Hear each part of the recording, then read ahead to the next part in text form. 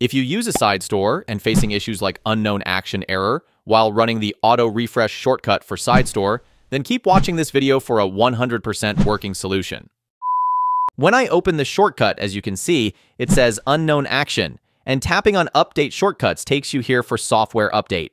I am on iOS 17, but I do not wish to update my OTA software.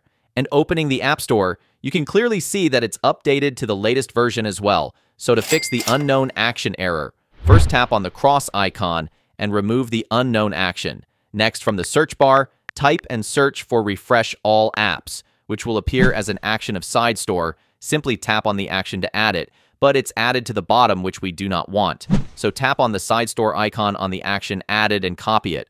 Once copied, you can remove the action by tapping on the cross icon here. Refresh action must be placed between VPN and waiting time action. So tap on the icon of Connect to VPN action and simply tap on Paste below. Once added, make sure to tap on the drop-down icon and disable Show When Run option. And as simple as that, it will fix the issue of unknown action error. If this solved your issues, please subscribe to my channel. And if you want to learn about Live Container in SideStore, watch my next video.